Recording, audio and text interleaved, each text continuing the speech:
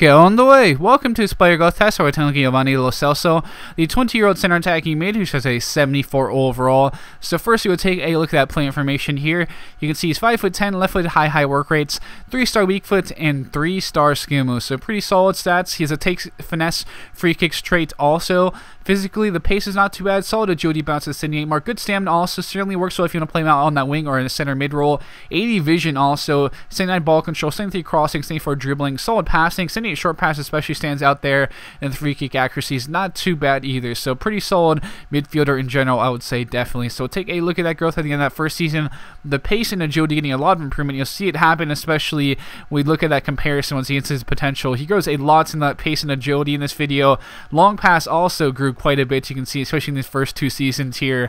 Up to the 92 long pass, very impressive, definitely. And that really, again, he could play deeper as a center mid for you, and utilizing that long passing, he could be very effective in that manner also. But of course, could drop a little bit deeper at that center attacking mid role, and also utilize that long passing at a very effective manner. But 82 overall at age 23 with some more improvements all around. Agility all the way up to the 91 mark. A +8 to the sprint speed is absolutely ridiculous. So without training, he gets some incredible growth physically to the pace and agility. Now it's his 85 overall, age 24. Very good stats all around. Technically looking solid. Mental stats are not too bad either. Then of course the maxed out sprint speed at 24 is quite impressive to see how much he grew physically all around in general also. But 86 overall at age 25 is what he would cap out at, with some lovely stats here physically, mentally, and technically. So we'll take a look at that comparison now.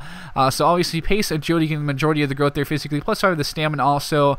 Not much to the mental stats, but +8 to the attack vision is good to see. Then technically, ball control, dribbling, long pass, short pass, getting the majority of the growth there along with the long shots.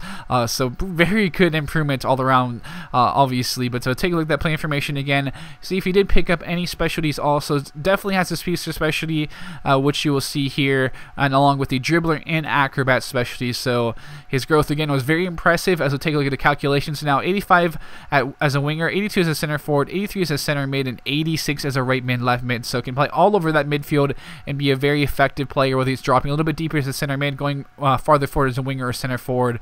And of course his right mid, left mid is also very effective. But you can take a look at that pace, maxed out sprint speed, maxed out agility, and then 94 acceleration. 82 balance is very solid. Also going to feel very good on the ball there with that 90 dribbling, 99 agility, and 82 balance. And 91 ball control also is very good to see. Maxed out long pass, 86 short pass, decent crossing. The long shots, free kick, actually volleys and curve are not too bad either.